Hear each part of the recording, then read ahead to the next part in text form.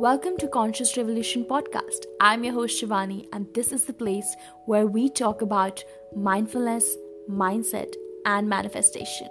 Each episode here is a deep dive into the stream of consciousness aimed to bring you that what you need in this moment of time and space. Hi, beautiful people. Welcome to my channel. I'm Shivani, and this is Conscious Revolution podcast. And I am so happy that you are here listening to me today because I have a very impromptu message to talk about. Family dynamics are coming so big right now with all the clients, with myself, and with everyone around me, honestly. So I just felt like this is indeed the perfect time to talk about family dynamics, soul contracts, karmic connections, because I feel our relationships are really a place of work, which we honestly never want to put in because we were never told that it is something which needs actually work or which actually needs to put efforts in. Relationships have always been thought to be something which is so fluid and which just happens. Like, honestly, nobody has ever focused about it.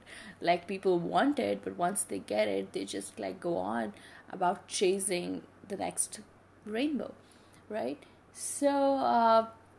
And I know how much family dynamics and relationships actually trigger us because there is so much ego that is stripped off when we are in connections and when we are in relationships. And again, not just talking about a romantic relationship, talking about all relationships, because our relationship with our parents, with our kids, with our extended family, with our neighbors, with our colleagues, with our friends, whatever, they all are sort of a spiritual assignment. They are soul contracts. No one meets to you with you. No one meets you without a spiritual assignment due for both of you. No meeting is ever a coincidence. There is an alchemical process which kicks off, no matter how insignificant even that meeting may seem like to you.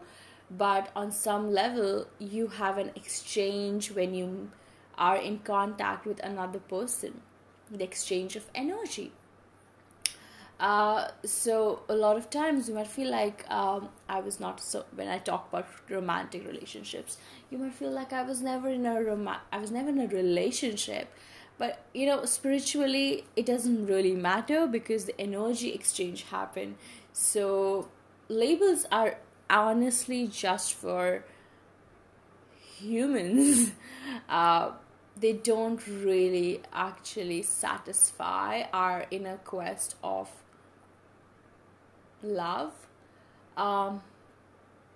because it's just something beyond the labels, right? So talking about family dynamics, I just feel that if somebody really wants to start on to healing, if somebody really wants to dive deep into really where do I begin my healing journey? Begin with yourself, and then what comes after your immediate self is your immediate family, your parents, and of course then it goes on to your extended family, and then goes on to all of those places from where these patterns which you're carrying are coming from, right? Your DNA does carry the fragments of every generation that has come through, and so your parents do play a very important role in how you have become what you are today, not just because of what kind of parenting you received, not because the kind of thoughts or manners. Honestly, that's how we judge parenting on a surface level. uh, it's so much deeper and beyond than that, because a lot of times parents might be like, we never said anything to you, we never did anything to you, but the subconscious energy is so powerful, and so much of it is transferred in our DNAs that we really cannot pinpoint or say what is it that they said or did which kind of like made us into who we are today. Again, understanding family dynamics. Why am I talking about this? The soul contracts, this family dynamics. Because so many of us, when we understand that, okay, I am who I am today because of the parenting I received, so we start blaming our parents. And this is something which is just so toxic, to be honest, because your soul chose to take birth in this setup in a family where they had all these traumas, where they had all this healing work to be done, where they had all of this these DNA encodings, where they had these patterns. And your soul, especially at this time, honestly, and if you're listening to this, definitely, your soul chose to incarnate into this setup. You said, yes, I volunteer, I want to go into a family dynamics which has a history of trauma or slavery or poverty or whatever. I want to go, I want to embody all of those things so that I can break the pattern and I can create something new, and I can heal all the 7 generations before me, because that's what happens when you heal yourself. You heal the generations before you, you heal the generations coming after you. So if you're honestly healing yourself right now, if you're on this journey, I want to tell you, you're not just doing it for yourself, you're not just doing it for your future kids, but in some way you will deeply impact your parents and your grandparents, and somewhere your extended family as well. Why do they trigger us? But right, uh, uh, let go of even the need about blaming. But if I talk about, they really trigger us because they are our karmics. Karmics are people with whom we have karma to be balanced, and we chose them because of course we had some karma and we decided to break some certain patterns with them. And so of course they play their role when they push the buttons. Like, I remember how I used to be like, oh my god, my mom knows where it hurts the most. It's not consciously, it's just what her spiritual assignment is and what it is for every one of us out there. This is why our parents seem to be like, oh my god, they're getting on our nerves, oh my god, they're really testing me. We all have been there. Like, I don't want any shame to be associated in accepting that. I know there's so much of taboo around it, and we all want to show this happy, perfect picture of a happy family. And of course I am very happy with my parents, but I won't deny that there has been a lot of energetic work that I have been putting into it as well. And I still get triggered, I still get super triggered. They're definitely my perfect karmics, because they really do get me into this place where I get so triggered that I have no other thing to do but to actually take responsibility for my own self, for my own healing, and to actually look at the places that I have been really denying to look at. Yeah. In that sense, honestly, of course, with karmics, the thing is that it's a cycle. Yes. So a lot of people kind of like move out after a certain age or after a certain time, because probably their soul contract was up until that time, and they have a contract to learn these lessons from someone else. For me, I think I have learned, my biggest karmics have been my parents. I have learned the most deepest lessons from my parents, from my relationship with them. I really feel like it's been a very, very long term soul contract for that matter. I did not sign it up to do it with anybody else. For a lot of people, I feel they get these lessons from karmic partners, that is the people they date or they get married to. That wasn't for me, I believe. For me, my parents have definitely been my biggest karmic partners. karmic, yeah, whatever you want to call it. But whatever label we use, at the end of the day, when someone really is triggering you, we need to understand that first of all, you cannot change them, and that's so much of it comes in my healing practices, in my healing work, where people want to, of course it's not like they want to, it's just so natural. Because I remember when I got aware about all the places that I've been carrying my inner child hurts, I had this reaction to be super angry and to really blame them on some level, only to realize after a while that they just didn't know any better. That's all. They didn't know any better, and their sole lesson was actually about providing a physical space for me, and for me it is about harnessing that spiritual and mental and emotional well-being. For all of us have different roles to play, right? Once we understand this, we can just see the situation from such a spiritual perspective, from such a non-attached perspective, where we do not have this resentment against them, because we see them for, we get them off the pedestal. One of the reasons why we get really disappointed with people, most likely now that we're talking about parents, is because we just keep them on a pedestal, and when and we forget that they're human beings. And when we get older and we see things for as they have been, we get really angry, because we've kept them on a pedestal. And when we recognize they were not perfect as we thought they were, we see them for their humanness. We get really, really, really frustrated, because it's like it's the heartbreak of your inner child which happens, which feels so devastating. Like, how could my parents do that to me, or to the older version of me, or to the younger version of me? It's because your parents were also learning. It's because your parents were also most likely first time parents, as mine were. And so it's so important to kind of like recognize that it's not out of spite that they did or said or reacted anyway. If they had all that education, if they had all that awareness, you wouldn't be here right now listening to me. I wouldn't be here right now doing this work. As I said, we all have different roles and different lessons to conquer and to play. Most likely, if you're somewhere in your 20s and your 30s, your parents' role was to give you a very strong physical foundation for most of us. That's why I see so many people in the 20s really being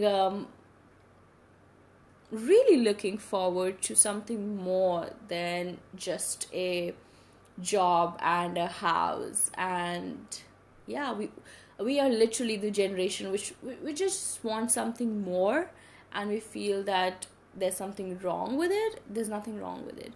It's just that our assignments, for that matter, has been to look for emotional, mental, and most importantly spiritual oneness and well-being, which was totally ignored by our previous generation, right? So again, what can you do? You can take responsibility for yourself. So first of all, take them off the pedestal. Second of all, forgive them. There has to be a very deep forgiveness, because right now you might be like, oh, but I'm chill with my parents.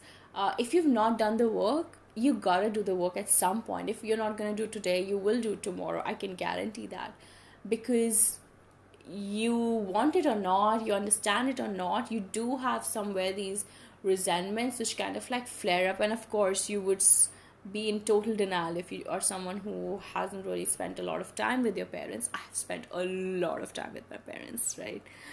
So all of that stuff is like very evident in my physical life. For if you haven't spent a lot of physical time with your parents, your first reaction might be like, oh, everything is chill. But as they say, if you really want to see how awakened you are, go spend a week with your family. And I can vouch for that. It's really easy to to to go out there, be in isolation, and feel like I have awakened and I'm conscious. Our true tests begin when we start incorporating those lessons we have harnessed in our isolation with the people, the community, and especially our family, as I said, because they are your karmics. They know exactly, of course, not consciously, but their souls know what are the buttons which need to be pushed for you to kind of like uh, react, get triggered. Uh, and so I just want to like, the point of making this podcast is actually to make you realize it is possible for you to live a harmonious relationship. It is possible for you to heal those areas, because a lot of times I feel like people feel that if you have moved out, or if you have if just separating with your parents, or separating with any person for that matter who triggers you, it's not the solution. Because guess what, the problem is not in the connection. So many times we tend to say, oh my god, the connection was toxic, the connection was toxic. And I just want to say, the connection is not toxic. The people involved in the connection are toxic, and you too are. You too have played your role in that toxicity. So take responsibility for that and make changes that you need to make. Heal those places.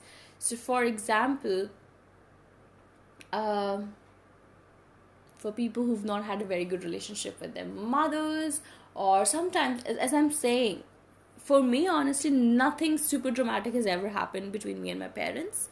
But there have been still just so many things which have come up in my healing, which is because these are so, it's so organized, it's such a part of our culture, it's such a part of our upbringing, that we don't even realize sometimes that it's wrong, right? We have normalized a lot of those things. So when you start actually healing, when you start actually feeling those places, for example, if you have a fear of abandonment, that is, you're not able to trust people around you, you're not able to really have intimate relationships, you're really scared to open up emotionally, most likely you do have a mother or a father wound, which means that you did not get enough attention from your father, you were afraid your mother did not love you the way you wanted to be loved, you felt ignored, you felt hurt, and could be really hurt by something very naive. Because the thing is, our minds are so fragile when we are kids. We just are like, we absorb things, we don't really decipher, and we don't really make sense. Oh, if they have said this, then this means this. No, we don't do that. We just pick it up, we just feel the energy, and we just live with it. So if your parents would have been like, if they would have lashed out at you, or they have been frustrated at work, and unknowingly they have kind of like passed it on to you, because that's what I think been so normal, you as a kid, you would have picked on to it. You would have picked on to the stress, that energy of stress, that energy of frustration, that energy of anger. And as a child, you might have felt that this is for me, even though it was not for you, but you might have, and it's still there. So forgiveness does play a very, very important role once you recognize and see all these places. One of the reasons why most of our adult relationships are not really amazing and beautiful is because we've not really addressed our connections with our parents, and our parents, again, whomever you have spent a lot of time growing up. Um, and yeah, forgiveness comes from understanding that the other person is a mirror and they're reflecting something in you. So if you feel that in a fight, if someone calls you, if you're really triggered by, they are such a cleanliness freak, or I'm sorry, that's been my story. Or for you, it's been a story something like, say for example, they expect too much from me, or they never understand me, or they don't accept me, they don't love me, they don't get me. then somewhere it's a great opportunity for you to actually not get triggered and actually hold yourself accountable. This is actually a task I gave to one of my clients this last week. That next time, whenever you're triggered, instead of reacting in that moment, hold on, take a deep breath, and just say, like, where am I not accepting myself? Where am I not where am I not really accepting myself? Where have I hurt myself?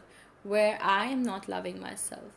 Because at the end of the day, we all are mirrors to each other, and I can vouch for it.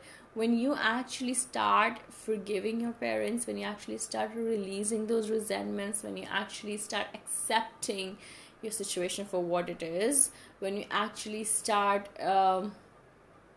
seeing it from a very soul perspective, so many things will be released. You will actually see a shift in your connection with your family. You'll actually see a shift in them, in how they live their life, and you will actually start seeing a shift in how you start interacting with other people, how your relationship with other people start flourishing, because you have healed that inner child in you. So when people ask me, where do I begin my healing? You begin your healing with yourself. You're healing your inner child. The child is not like, just because you're grown up, it's not like dead, it's living within you. So start being friends with your inner child. Start understanding, where was it that she or he was hurt? Where did or she felt abandoned or rejected or hurt? So for example, if your pattern in your adult relationship is, I'm always rejected, or I'm afraid someone will leave me, those two are one of the most common. So there are of course so many others, but or maybe you're trying to please someone, or you're really trying to prove all the time, I'm enough, I really love you, or something like, I really need to work a lot, like I'm not enough feeling, then that's also somewhere coming from your childhood. So, and your childhood of course is related to your parents, because that's where you've spent your time with. So it's all super interconnected, but it's all about taking responsibility and looking at that inner child within, and addressing her issues, addressing her pain. Honestly, all that pain really wants is to be acknowledged. It doesn't even want to be fixed. You don't have to fix your inner child's heart. You just have to look at it, acknowledge it. I know you were pain. I know you felt hurt. And I'm sorry I couldn't protect you at that time, but now I'm here, and I love you, and I accept you, and you're loved, and I love you, and your parents also love you. As an adult, you can understand the things which you probably did not, right? As a child, what I said, if a parent was really being frustrated on something else and they were projecting onto you, of course you did not have the brain to say, okay, they are projecting onto me. No, you did not have it. You just felt like it was you. But as adults, you can take this responsibility of reparenting yourself and actually giving yourself the love that you were always worthy of, giving yourself the attention that you always wanted. So yeah, I would really want you to kind of like look at the patterns which you see in your connections, in your adult relationships. Again, relationships not a label, but all the connections that you share around with you. What are the places which really capture these essence? And then see, where are you getting it from your parents? So sometimes, as I said, also it's kind of like your duty, your mission on this planet, to break those patterns, to not continue with the same patterns, right? Because you get it from your extended family as well, because of course you share the same lineage, you share the same DNA, right? So a lot of times some things might annoy you in them. So again, a great mirror, like, I also have in a sense of this behavior and this pattern, and if it is really annoying me in them, it means that it annoys me that it's inside of me as well. Because for me, this was something so big which was revealed to me, and so for a while I have been like, why am I thinking about this so much? Why am I thinking about my extended family so much? And I used to get dreams of them, and I couldn't really place, and I used to feel really triggered and about some of the behaviors. And then I really like addressed and asked myself, and I realized, okay, well, it's not them. I also have these traits, and these are the traits I'm not really proud of. I don't want to continue, they don't serve me, and so I let them go. And once I let them go, I actually felt a shift. I actually felt I stopped getting those dreams. So whenever the universe is really trying to get your attention towards something, you think about some people, you get those dreams and stuff. The universe is just trying to get your attention to it, and once you address it, the universe is like, chill, move on, right? So I hope this podcast really helps you. This podcast gives you a new perspective. And if it does, please let me know. Take care. Have a beautiful week ahead. If you have any questions, you can always DM me at Dream Life Lounge. And I have my website going up again. It was offline for a moment, but it'll be up again. And I have a lot of exciting stuff coming up, so which is, I think, I'll probably talk about in the next podcast. So yeah, this is a great time to actually heal. This is a great time to actually look at those places and pour some love there, right? I love you guys so much. Have a beautiful week ahead, and happy healing. It doesn't have to be suffering. It doesn't have to be a struggle. You can reach out. You can reach out for the resources, and it can be actually easy. It can be actually soothing, because once you do it, you realize it's so relieving. You've been living with it's like you're living with trapped, and you didn't even know you were trapped. It's like you're living with a stone on your heart, and you didn't even know that you were living with one. That's what happens when you heal these places. And definitely inner child and parenting healing is such a game changer in terms of your abundance, in terms of your love, in terms of your career, in terms of every single thing, honestly. So yeah, I hope this supports you, and I'll get back to you very soon. Have a beautiful week ahead, loves.